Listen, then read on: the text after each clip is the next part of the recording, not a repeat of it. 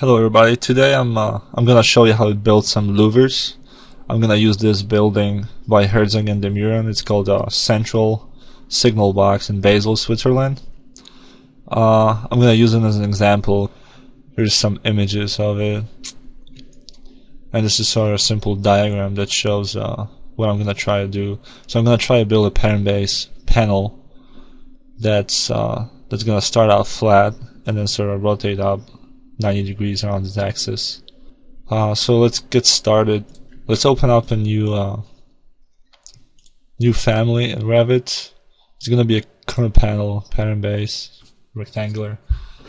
First thing we want to do is change the grid. So just click on the grid over here and change the size of it. I'll keep the 10 feet in the horizontal. I'll change the vertical spacing to 3 feet to make it a little bit more elongated. It's going to be easier for me to apply all the changes to it.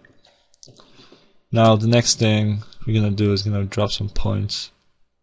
So just select a point, hit set, select the horizontal plane of each one of the existing points in it, and drop another point in there. Let's do that for all 4 of those.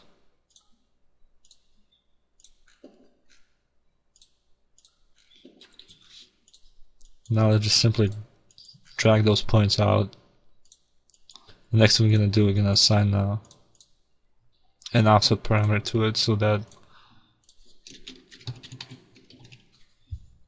we can assign this parameter to all 4 of those points. I'm sorry. This will make sure that they all move together and they're in the same horizontal plane. So there you are. Our next step is to draw a reference line. Make sure that we have 3D snapping checked on. Let's connect those 2 points. Now select another. Let's place another reference point on those 2 lines that we just created. Select it and call that an axis placement 1, and assign that same parameter to the other point. Now we want this parameter to be 0.5.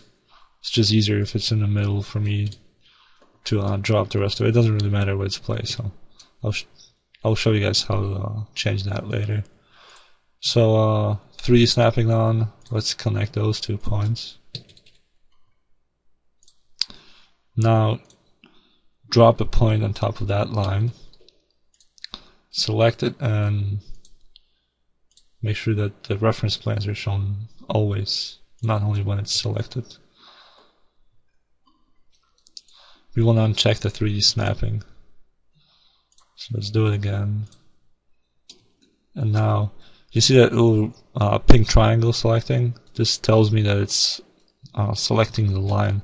But if I hit tab and it changes to a circle that's sort of crossed over, that tells me that it's selecting a point, and I want to snap to that point. So hit that and draw it out 6 inches.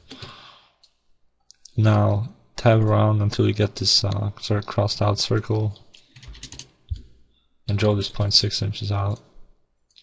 So if we move it, the line moves with it. This is exactly what we want. So this is the first line.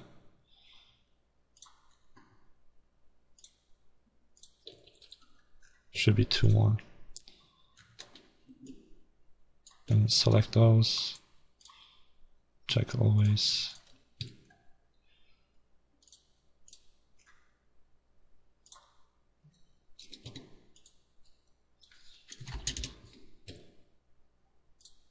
And this one works too.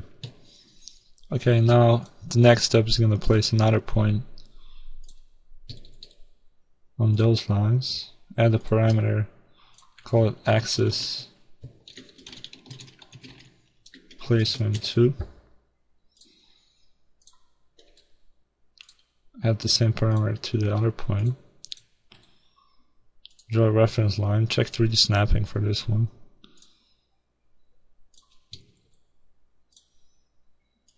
Now we can move it around to see if it works. Yeah. Now let's add 2 more points on the newly created line, and make sure that those points also has the reference points always shown. Now uncheck the 3D snapping again.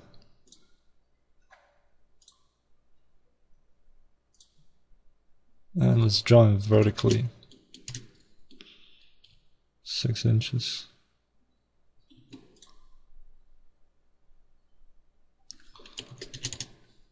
They move, so it's all good. Let's do the same thing for the next one.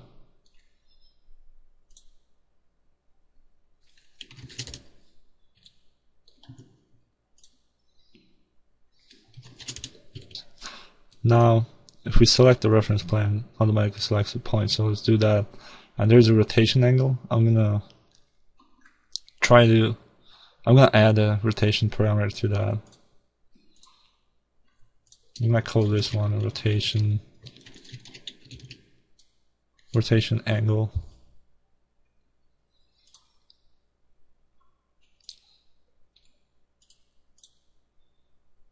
And let's add that same parameter to this one. Now let's see if no, different angle.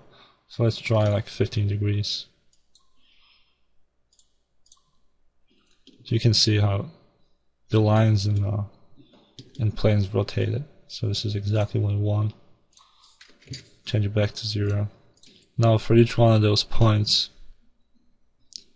I'm gonna add a parameter to its hosted parameter. I'm gonna call them point 1. I'm gonna add some more. There's still 6 points. Point 2, 3, 4,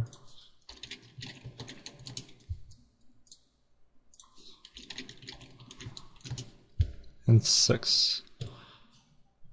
And let's assign them in the same order. Point 1. Let's change those first because they're not. Let's make point 1 0.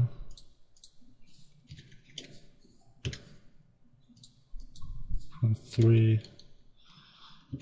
Point 4.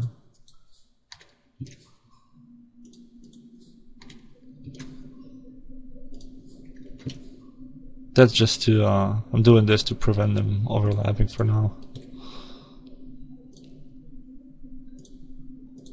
So this is going to be point 2, and the 2 points that are on a different line are going to be point 3 and 4.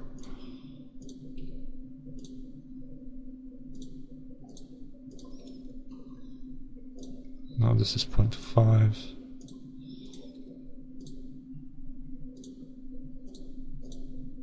Alright, the next step is to actually add geometry. So you want to make sure that you select in the 2 lines, the reference lines that you drew. Hold Control, select the other 2, and create form. Now you have to tab around to select the 2 lines. Select this line, and then those 2 reference lines together.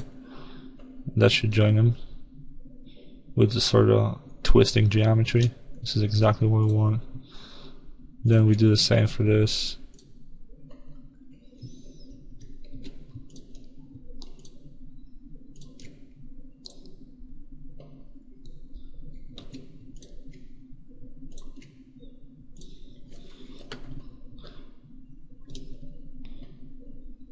This looks basically what we want it to look like for the final product. The only thing that I'm gonna do next is I'm gonna assign some controlling functions to disallow breakage in the geometry. What I mean by breakage in the geometry is that if I change the angle to anything above 90, for example 99 degrees, it's actually gonna give me some weird intersecting geometry. This is basically the panel that we want.